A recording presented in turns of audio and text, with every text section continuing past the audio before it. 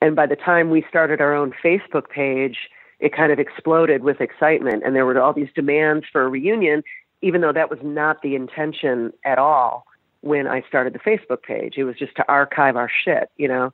So, and then seeing the enthusiasm was just very, very heartwarming to all of us.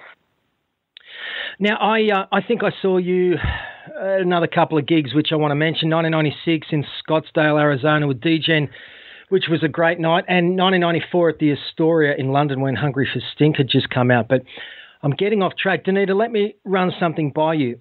With songs like Drama, Bad Things and Off the Wagon, among others, that 1997 album, The Beauty Process, is a really solid record, and I think that album should have done bigger things. Do you think it was just released at the wrong time? I mean, it was a weird time for music and rock and roll in general, you know?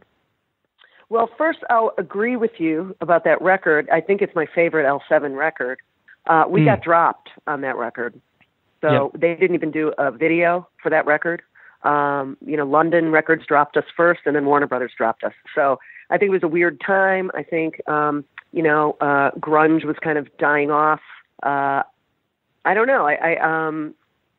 Jennifer had left the band. It was a weird time, and we had switched managers, and I highly suspect something weird went down with that, because I've never talked about this, but our original manager was very tight with London Records, and when we got rid of him, I think something weird went down. But that's just my gut on it, which I kind of realized years after the fact. Like, oh shit, I wonder if firing what's his name had to do with that, So it's very possible. But yeah, I thought it was a good record too, and we got dropped on that record.